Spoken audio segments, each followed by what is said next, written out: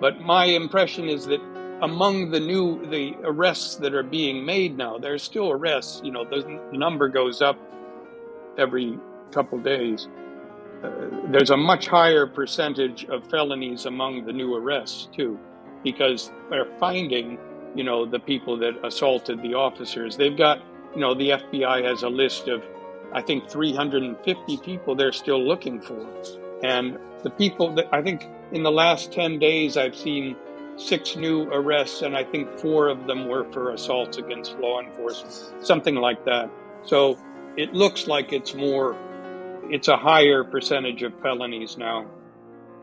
I'm Benjamin Wittes, and this is the Lawfare podcast, November 15th, 2021.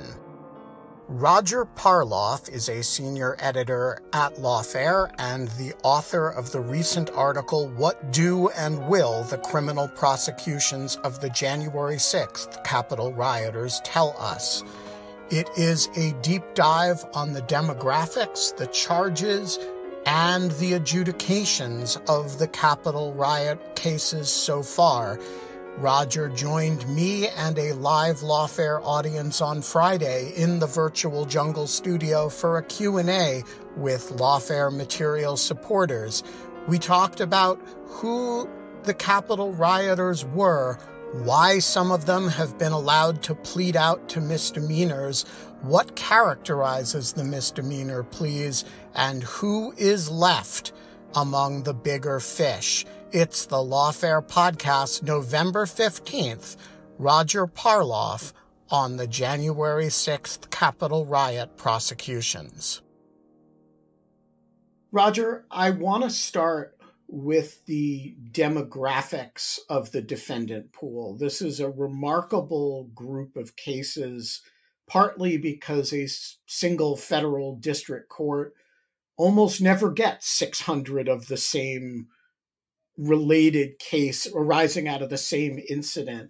So what can we say? You've now looked at this body of cases. What can we say about the group of people who are being charged? Well, and I think I should say that my demographic analysis comes completely from the George Washington University program on extremism. They've done great work on keeping track of all of this stuff.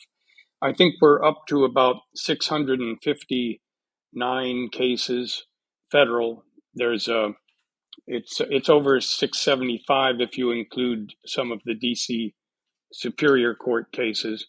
And of the federal cases, the average age is 39. It's mainly men. It's about 80.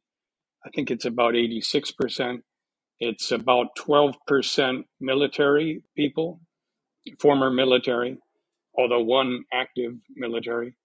The highest represented states in absolute terms are Florida, Texas, and Pennsylvania. Per capita, it's DC, Montana, Pennsylvania, and Kentucky. And they assure me that DC is a real number. It's a little hard. I mean, I know it's the most convenient spot, but I'm surprised to see it so overrepresented. And then basically, there have been about 126, at least 126 guilty pleas so far. So that's about 19%. The guilty pleas so far are very, very heavily weighted toward the lightest cases, least serious cases. Yeah, so let's talk about the guilty pleas. You start the piece by noting that Chief Judge Beryl Howell seems annoyed by them. A lot of commentators seem annoyed by them. So roughly 1 out of 6 cases has pled out. Let's talk about what the cases that have pled out have in common. If you're a January 6th insurrectionist, what do you have to have done or not done in order to have had your case pled out, and what is it likely to mean for you? Well, we don't know for sure if the government if this is a conscious strategy. There's some evidence it is, that they want to really get rid of the misdemeanor cases and focus on the felony cases. And so there's a lot of misdemeanor cases. Class A would be misdemeanor would be the top charge, that have been allowed to plead out to a Class B misdemeanor, which is something like parading, demonstrating, protesting in a Capitol building. And that's a maximum of 6 months. And approximately 75% of all guilty pleas so far have been Class B misdemeanors. So that gets some people bent out of shape, because it seems like, why are these people walking? And a lot of them are, in essence, walking. But I think it's probably sensible. These are the nonviolent people, and it's usually first offenses. There are often mitigating circumstances. And it's obviously difficult for the judges and for the prosecutors, really, because you have this simply difficult situation. You have a violent mob, but a lot of the people in it are sort of walk-ons, and they play a role. If you're overwhelming the police, it's the numbers that allow you to do that. And so there is culpability in this event that is historic, that did threaten democracy, and yet what they actually did is not what we would ordinarily punish very severely. So there's a real tension, and it's being resolved, I think, in a sensible way, but maybe the only way. And these are not people that are, they're not pleading down from felonies. That's an interesting point. You say these are nonviolent and they're pleading down from misdemeanors to other misdemeanors. How consistently true is that? Is that a uniform rule? Are there exceptions to it? Well, of all the pleas, and of course, when I wrote it, there were 115 guilty pleas. At that point, I was aware of only 2 instances where a felony had ever been charged. And it was usually, when you read it, you thought to yourself, when you read the charging document, why is this one being charged as a felony? Because it looks like all the others. And, it could have been in the charging instrument, not an indictment. So I think it's been very consistent. 85% who've pled have been misdemeanors, and 75% have been Class B misdemeanors. Some of those A misdemeanors came down from a felony, but that's where we are. Yeah, so the ones who pled down from a felony to a Class A misdemeanor, what do those cases look like? There weren't that many of them. Often what happened was they were still nonviolent, but they got further into the Capitol. If you went into the Senate chambers, but were nonviolent, or you went into somebody's office, but were nonviolent, that probably earned you a felony charge, but you might have been allowed to plead to a Class A misdemeanor. All right, let's get inside the head of Merrick Garland and the Justice Department team that is trying to create some degree of harmony to make sure like cases are treated like. Is it fair to infer from this that there has been a policy decision? Okay, if you were there and trespassing and protesting, but you weren't involved in beating cops, you didn't destroy property, you didn't, dress up with antlers and a cape, and you're not one of the really iconic figures of the thing, and you didn't hurt anybody. We both, because we think it's roughly the right justice outcome, or because we think we're never going to be able to manage the caseload if we prosecute all these cases to a max. We're not going to insist on a felony plea, and we're not going to, go to the wall to make sure you get as much jail time as possible. I think that's right. And it would also be futile, I should point out. I mean, some judges are bent out of shape, but they don't really often, when push comes to shove, they don't impose greater sentences than the government is asking for, and often they go under. Yeah, so let me ask you about that, because we've seen a number of cases now where, judges have sort of huffed and puffed, hey, you guys say this is an insurrection, but you're letting this guy, you're not recommending any significant jail time. And then they come in and they come in under the government's sentencing recommendation. How should we understand the behavior of the judges here? Yeah, that's a very strange thing. This is what Chief Judge Beryl Howell did recently. She spent a long time huffing and puffing and came in under the recommendation. She claimed that she said that she felt that her hands were sort of tied by the light sentences given by other judges. I haven't really found that to be the case. The B misdemeanors aren't governed by sentencing guidelines, so there's more discretion, and they seem to be using discretion. Some people do get small jail time. There's been as much as 6 months, although that was a special case. But usually it might be 90 days or 30 days, but then there's home confinement, and then there's pure probation, and then there's some will give 5 years probation, some will give 2 months probation. And in fairness, it's just like all criminal cases. The facts really are different, and sometimes the criminal history is different. One had recently been released from prison on a attempted murder charge, so he got a serious penalty. But most are not, and then sometimes they can be heard on their own. They all recorded. So many of them recorded what they were doing on their phones, and some can be heard, urging others not to vandalize, and everyone gets credit for quickly turning themselves in and at least seeming repentant. Although some of the judges have been a little burned by that. The first defendant to be sentenced by Judge Lamberth seemed repentant, and he gave her probation, and then she went on Fox and did not sound repentant. He's been quite upset about that.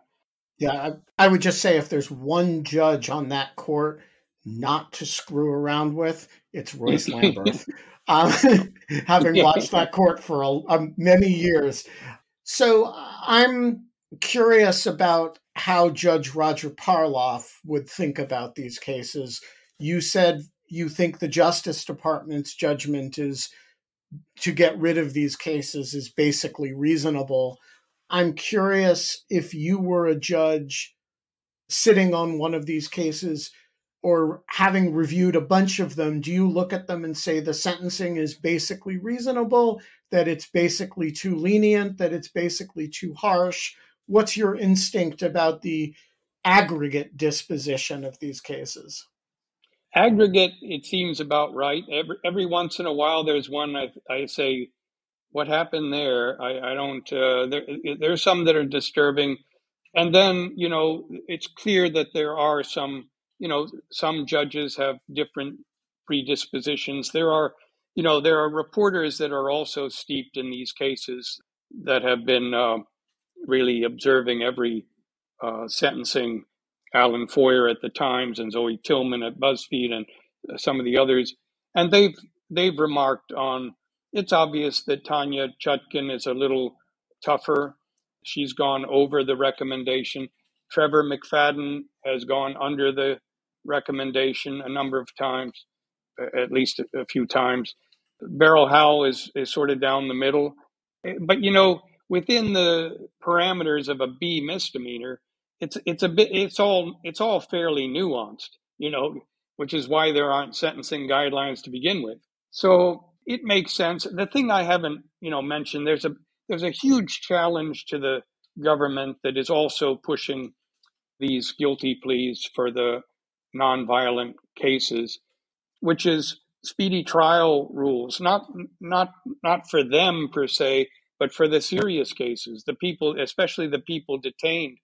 There are these speedy trial rules, and the challenge is that the discovery that they need to get to hundreds of defense counsel is enormous. The prosecution needs to turn over. There's probably never been a situation where a crime was so documented as this one was, with an ocean of news media footage. You have 515 security cameras on the Capitol grounds. They've produced like 4,800 hours of video. You've got 900 body-worn cameras on cops, police, and they've produced something like 1,600 hours of video. So all of this needs to be turned over somehow, terabytes of data. And meanwhile, you've got to do that while you're also prosecuting hundreds of serious felony cases. And I should say, in fairness, there's only been a few felonies sentenced, but they've gotten serious sentences. Yeah, so hold off on the felonies yet. Let's finish up with the misdemeanors. So just to make sure I'm understanding you on this point, the value from the government's point of view in getting rid of these cases, even at the risk of being somewhat lenient, is that it frees up prosecutorial resources to focus on the onerous problem of the 500 or so felony cases, some of which have significant speedy trial issues, but also significant discovery issues. Is that fair? That's right. I wouldn't say 500. I would say it's about half of the total are felony cases. But yes. And remember also that, even when this happened, they were backed up because of COVID. And so it's a big office, but it has to do all the conventional DC crimes. And suddenly 650 cases are dumped on them, and with speedy trial obligations. All right, so let's talk about the much smaller number of felony pleas. How many have there been, and what can we say about them at this stage? I guess it's about 15% of 660, and then only about 3 have been sentenced so far, but they've gotten 8 months, 14 months, and then this week 41 months. The 41 months was the first case of somebody that assaulted a police officer that was sentenced, and that was a guideline sentence, the low end of the guideline, but he was also the first of those people to plead. And again, it's a weird situation where he punched one guy in the face, but then there's no question he had earlier helped rescue 2 police officers that were in trouble. So it's very difficult sentencing decisions, in fairness. And I think he was a military veteran as well. And no one knows which way that cuts in this case. Does that make it worse, which the prosecution says, or does that make it, is that, as it usually is, something in your favor? And I think Judge Beryl Howell, who is an Army brat herself, as she said, thinks it weighs in their favor. So the other 2 who have been sentenced, what is a felony plea that nets you an 8 months or 14 months that's not a violent case? Are these property destruction matters? One was extremely odd, and there have been 2 of these. One was a interstate communication of threat. And he came to Washington, and he pretended to be at the Capitol riot and issued a great number of very violent threats against Nancy Pelosi and others. And he also had 18 prior convictions. So it was a pretty unappealing case, but it was a very unusual case. There's one other threat case like that.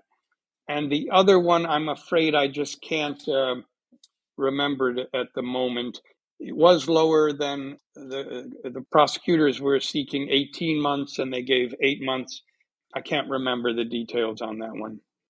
Among the other guilty pleas are some very important things where we know the guidelines are quite stiff. For instance, for oath keepers who were originally charged in a big conspiracy case that still has 17 defendants, they have pled out. They have not been given sentencing dates because they are expected to cooperate. And they are facing very substantial, their guidelines. I can't say offhand here. And there are other people who have pled to serious crimes of this nature. And there's a couple that are facing more than 5 years based on their sentencing guidelines. I think 10 are facing more than 3 years. So it's fair to say, based on the pleas already, that the sentences we've seen are the easiest, lowest value sentences, and the ones that are to come are likely to be the stiffer ones. Is that a reasonable generalization? Absolutely. And also, and this is unscientific, but my impression is that among the arrests that are being made now, there's still arrests, the number goes up every couple of days. There's a much higher percentage of felonies among the new arrests too, because they're finding, the people that assaulted the officers. They've got, the FBI has a list of, I think, 350 people they're still looking for. And the people that I think in the last 10 days, I've seen 6 new arrests, and I think 4 of them were for assaults against law enforcement, something like that.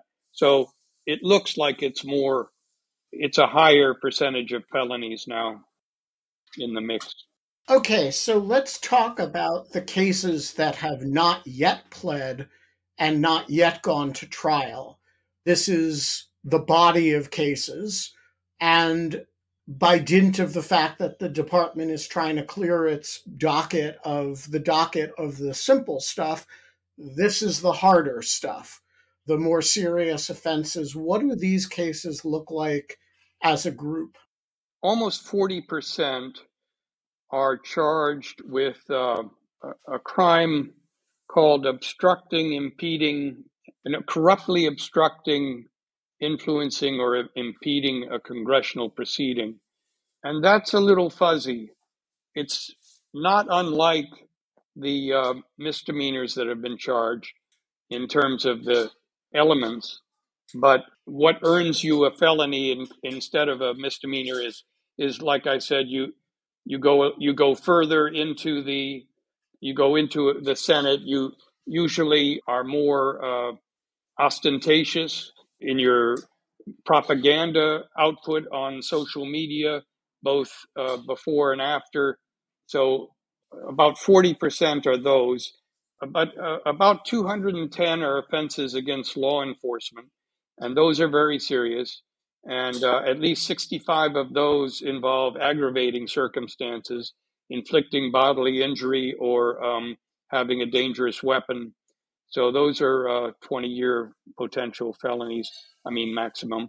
And then about 40 are conspiracy cases, and those are pretty interesting cases. Those are about 17 current oath keepers, plus 4 that have already pled.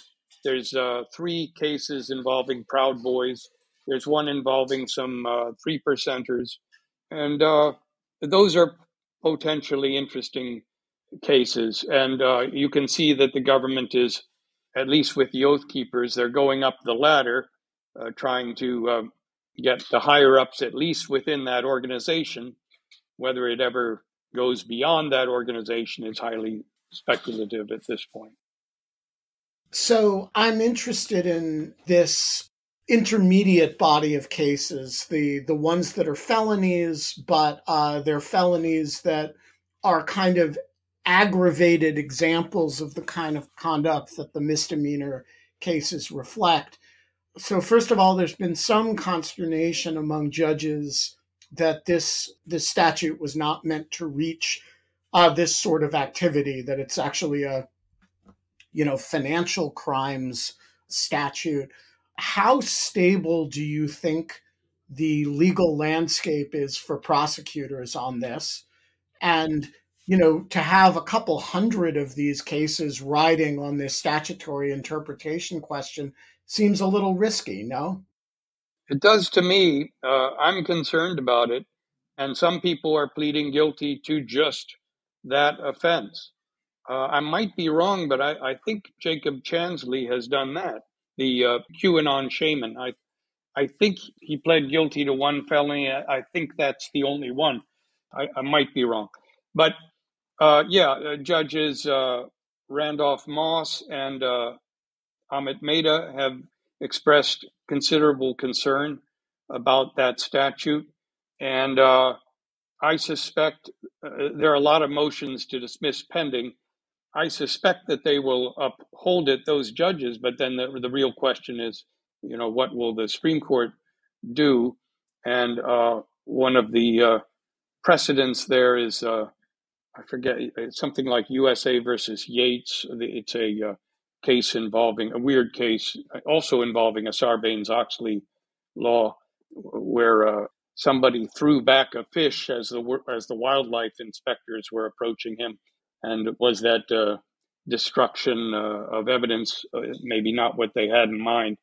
So I'm concerned about it. It does have a definition of proceeding that includes congressional proceedings. So I'm hopeful that that's clear enough.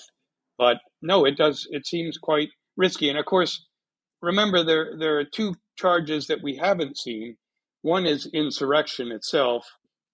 I can understand that. It's not just politically a hot potato, but it may be hard to prove precisely what was in somebody's mind. That did they want to overthrow the government, or was it beyond a reasonable doubt? But the other one is seditious conspiracy, and aspects of that statute. It's rarely used.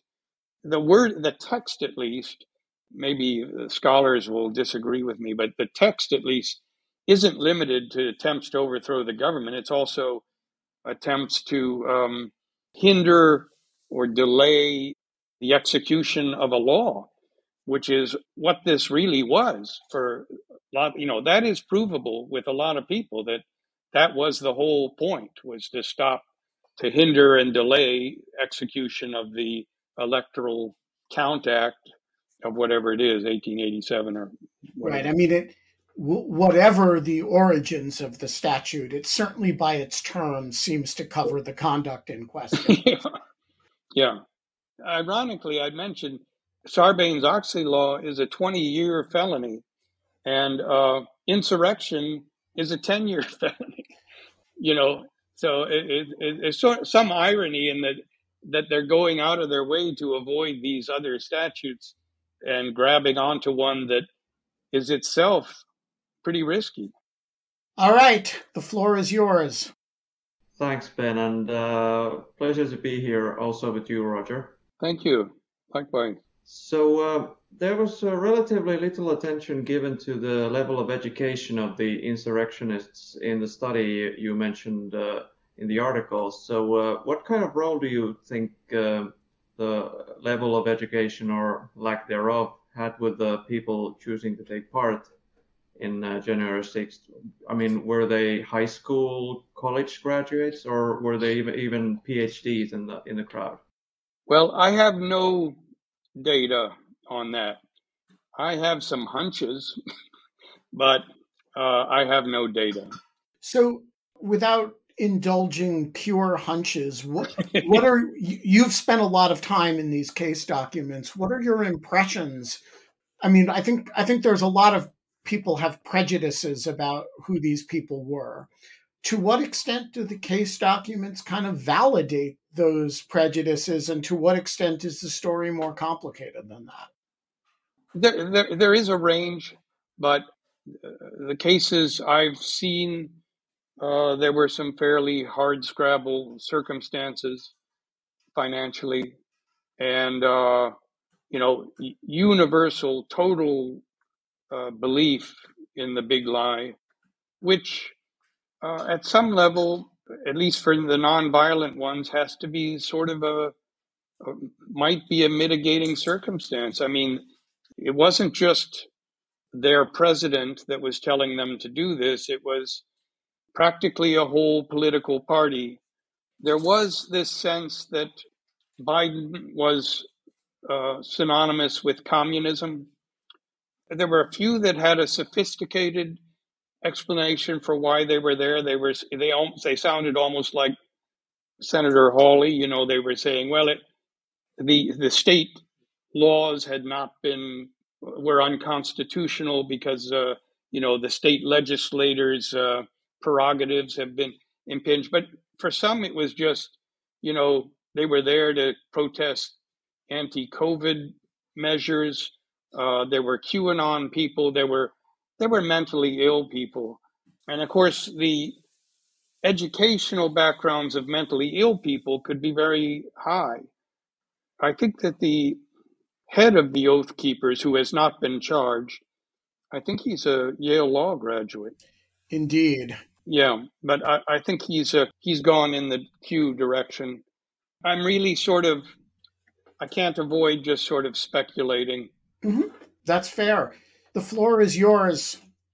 Hey, I wanted to find out, if I could, a little bit more about interfering with Congress as being a chargeable offense. So it seems like everyone who attended the rally would have been aware that they were interfering with conducting the duty of the Congress. So isn't that something that should be a widely applied charge? And if it is, can you just, again, explain a little bit about the details of that? So this is, just to be clear, this is the statute that Roger was alluding to earlier, that is just the one that has a large group just above the misdemeanor cases. What is it that distinguishes the misdemeanor cases? Do they not meet one of the elements of that offense, or is it just that they seem like they're not that guilty? That's the other issue that disturbs Judges Moss and Maida, is that they don't see a limiting principle as to when to apply the 20-year felony and when to apply the Class A misdemeanor or in fact the Class B misdemeanor. Obstructing a congressional proceeding or very clearly violates the B misdemeanor. But when you would charge the felony is a touchy-feely thing. And I think they've been using it in a sensible way, but the judges don't want to say, well, let the prosecutors say, trust us, we'll use it appropriately.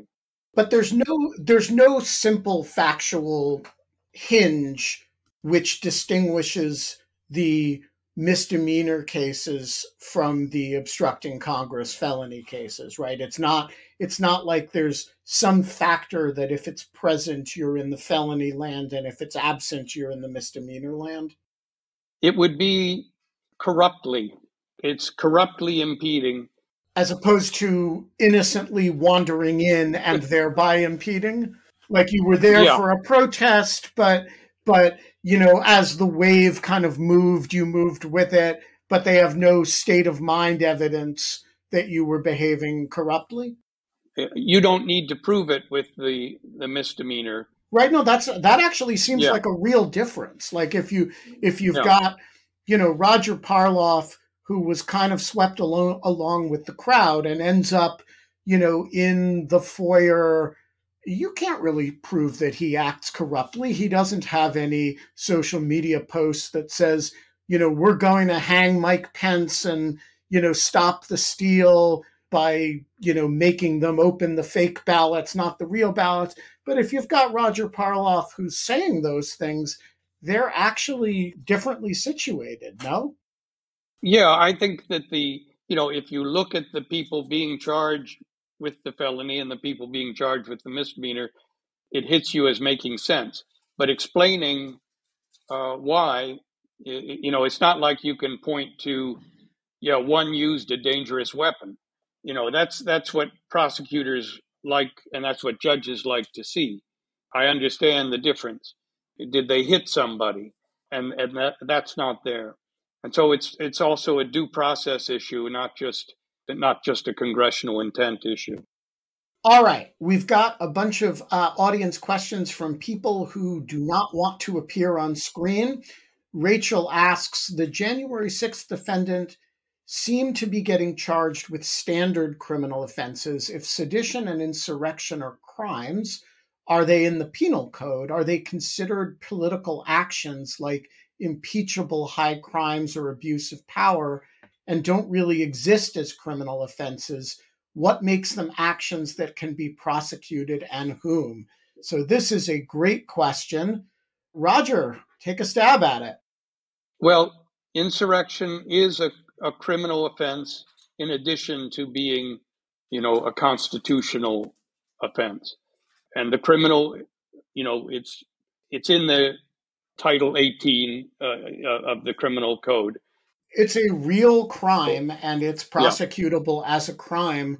And there has clearly been a decision not to prosecute people under it yet. Right. And, I think a lot of prosecutors, because it gets into what's an insurrection and what's the difference between a riot and an insurrection, and did they intend to do whatever you would define insurrection as? And so all of those are things a prosecutor would rather avoid. That doesn't mean it's a good reason to avoid them. The other thing with insurrection, there's an automatic bar from holding U.S. office.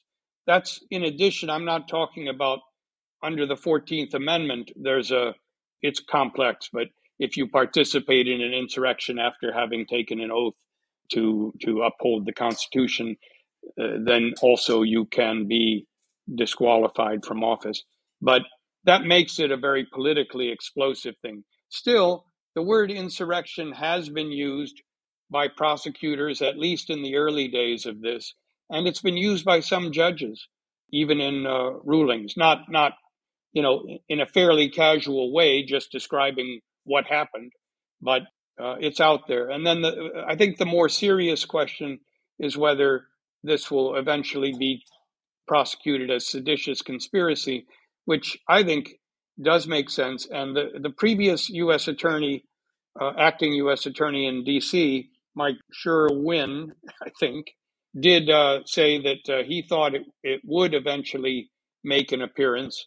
He said that in an unauthorized interview and then was shortly thereafter resigned. So people have been sort of close to the vest since that whole incident. The seditious conspiracy law did show up recently in a search warrant. One of the general counsel of the Oath Keepers said that she got a search warrant to search her phone, and one of 9 federal statutes cited was seditious conspiracy. So it's still in the ball game, and yes, that is a real. It's actually the next section of the Title 18 of the U.S. Code after insurrection. Whatever the first is, the next is seditious conspiracy. And just to be clear, the seditious conspiracy law does have a complicated and interesting history of application, which we have spent a fair bit of time on Lawfare. Jacob Schultz, our managing editor, has written a bunch of pieces historically about the use of the seditious conspiracy law. The most important recent use of it, or that's not that recent anymore, but is the conviction of Sheikh Omar Abdulrahman, the so-called blind sheikh, and a bunch of his followers were all convicted of seditious conspiracy in connection with the planned reign of terror in the wake of the first World Trade Center bombing. And so this is a real law that has real application, successful and unsuccessful. And I do think, unlike insurrection, which, as Roger noted earlier, the insurrection statute has a weird quirk, which is that sentencing, the maximum sentence under it is pretty light. And so some of the other statutes, though they don't contain the word insurrection, are actually more powerful prosecutorial instruments. And I did find, I found the sections. It's 18 USC 2383 is the insurrection. 18 USC 2384 is seditious conspiracy. And if you look at 2384, you will find it remarkably broad and quite on point. That is, you could easily see how some, though not all, of the activity in 1.6 could be covered by it. Richard asks, I have trouble believing that any convictions will have a deterrent effect. Do you have a sense of what, at the end of this process, the Justice Department wants the story of these prosecutions to be? Is it that the rule of law was honored? How concerned is the DOJ that 1.6 is effectively America's beer hall putsch? Well, I think they are concerned. I think 659 prosecutions speaks for itself. It's the largest federal investigation ever. And they are trying to get everybody involved, which seems to be at more than 2,000 people. And they recognize that general deterrence is important and putting people through this. And obviously, a lot of people didn't expect this to be taken seriously, or they expected to win. I don't know what, or they expected to be pardoned. I'm not sure.